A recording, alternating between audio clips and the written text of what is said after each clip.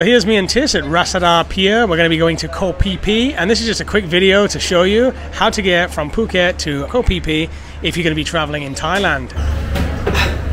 So I know that many of you are planning trips throughout this next year, and Phi Phi is definitely on your list. Whether you're heading to the stunning Maya Bay or seeking a tranquil escape in paradise on one of Phi Phi's many beautiful beaches, I have some insights on the best way to get to the island. There are two major ferry companies to consider. First, there is Phi Phi Cruiser. Tickets start at just $13 or 450 baht. And for an extra $1, you can opt for a pickup service from your hotel. The ferries operate from 8:30 a.m. to 12:30 p.m. Depending on your location, or if you make your way to the pier yourself, the journey can take between 2 to 3 hours. Next, there's Andaman Wave Master. Their tickets are priced at $15 or 550 baht. They run a bit later from 8:30 a.m. to 1:30 p.m. I personally prefer this option because I don't like hurrying in the mornings.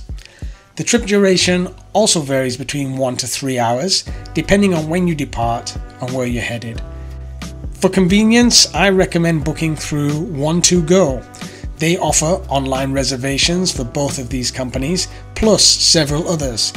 One2Go offer a hassle-free approach, and I often use their platform for my trips, especially when I'm on the go, because it saves both time and money. If you're unfamiliar with One2Go, they're a one-stop solution for budget travelers. They cater to all local transport types and providers, that's buses, planes, trains, you name it. Their website is accessible in 24 languages, and they offer 24/7 support. On top of all this, they accept both international and local payment methods, which is great for travelers from anywhere in the world. Check out the link in the description, I've left it for you below, and now we are excited to get to Phi Phi.